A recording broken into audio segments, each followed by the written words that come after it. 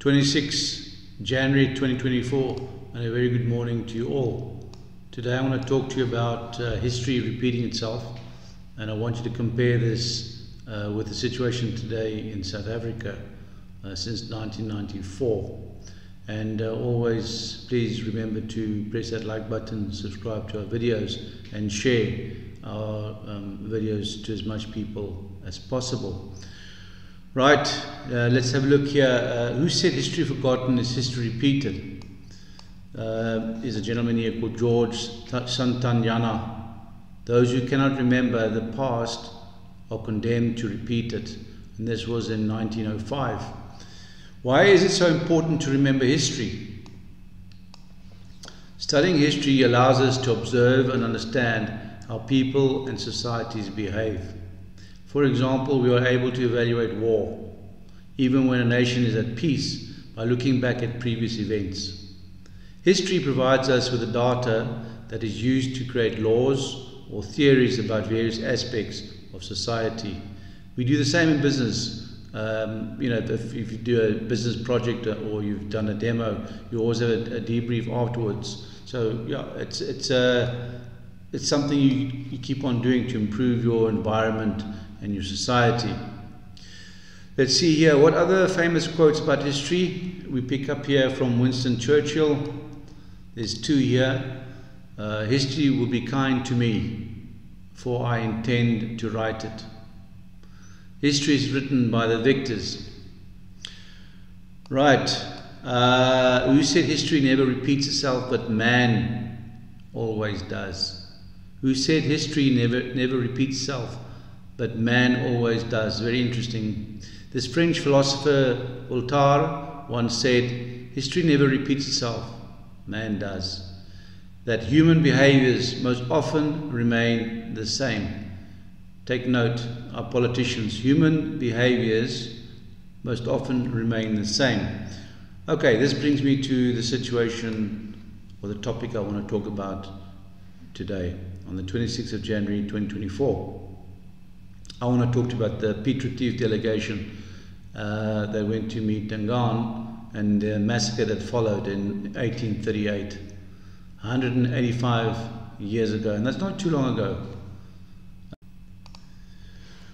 Alright, so with this Piet Retief delegation, we see that 100 foot trackers went to go and see Gaan in the KwaZulu-Natal, South Africa, and this took place in 1838 in the month of February.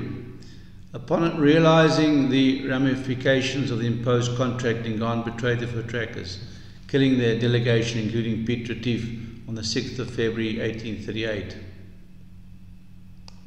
The land treaty was later found in Retief's possession. It gave the fur trackers the land between the Tugela River and Port St. John's. Retief, his son, and the men and servants, around 100, were killed by the Zulus by clubbing them, and Piet Retief had witnessed this. He was the last to be killed. Their bodies were left on KwaMatiwana hillside to be eaten by vultures and scavengers. The attack is thought to have been premeditated, and it was unlikely that Gaan was going to concede the land through treaty in the first place, as he, Gaan, believed the land was divinely inherited, despite the agreement. Right. A reason cited by a few is that Gaan was also promised horses and guns, along with the return of his cattle. When Retief turned to give the cattle to Gaan and did not give him any guns or horses, this is what triggered, understandably, the massacre. After the Retief massacre, Gaan directed attacks against several unsuspecting foot tracker encampments, including the one at Blokrans. This plunged the Great Trek into disarray.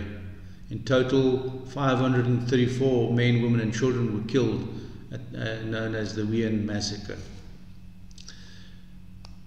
Retief's death and the Wien Massacre eventually led to this decisive foot tracker victory at Blood River, after which Andries Pretorius and his victory commando recovered the remains of the Retief party and they were buried on the 21st of December 1838. The 21-year-old Jan Gerus, this was now Retief's former secretary and now Pretorius' secretary, recorded the battle, the entire December campaign in the Baantjies journal. Recovered was the undamaged deed, the Session of Natal, and from Retief's leather pouch. The deed of session was signed by Gaan on the 6th of February 1838, with two sides recording 3 witnesses each. Gaan invited Retief's party to witness a special performance. Of course, then Gaan then leapt to his feet and ordered his soldiers to capture Retief's party and their coloured servants. When the entire voortrekker party had been massacred, the horde of Zulus returned to their king and held him by shouting repeatedly, "Wipe out all the voortrekkers. We will go and kill the white dogs." It is reported that Gaan ordered a few days after the massacre that he had dispatched half of his entire military force to go and attack the voortrekkers' camp.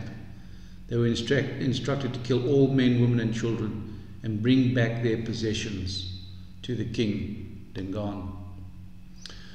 If we look at the events on Kwa Matiwane, the most reliable evidence on that day, the 6th of February 1838, indicates that Retief, his companions and their servants were overpowered, but were only killed on the hill of execution. This is now Kwa Matiwane. After being dragged there, they were dragged there, it was about 800 meters north of Gaan's stronghold. Outside the circle of huts, the victims were tied up with tongs, and then they were still alive, and a sharpened pole was driven up into their bodies, so they were impaled. It was very painful, unbelievable. And the victims were carried upright on these poles, which made it easier for them to be hit. And this is shocking to hear that Retief's heart and liver was cut out and presented to Gaan. This is stuff we don't get taught when you're at school. You have to research this stuff and pick it up. Okay, the events that took place after the massacre of Piet Retief and his delegation, this led obviously to the Battle of Blood River and the defeat of Gaan.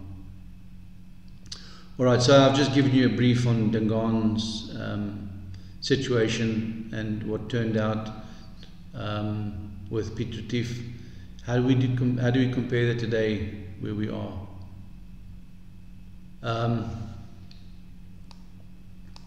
If we look at the party, if we look at the negotiating party in 1994 between de Klerk and the ANC, political leadership in the ANC, where Cyril Ramaphosa was present, I can see a similarity there with that constitution and the agreement in Codesa agreement, in line with this Session of Natal not being adhered to.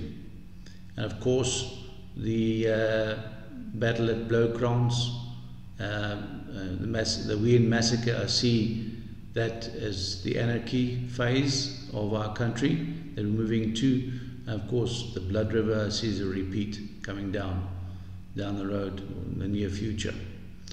Right, so yeah, that's what I can pick up, and I wanted to share with you all how I see this thing, that history is repeating itself.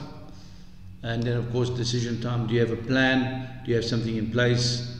And if not, we should strongly suggest you join SBB. The joining links are below, and thank you very much, and we'll talk to you again. Be safe. Cheers.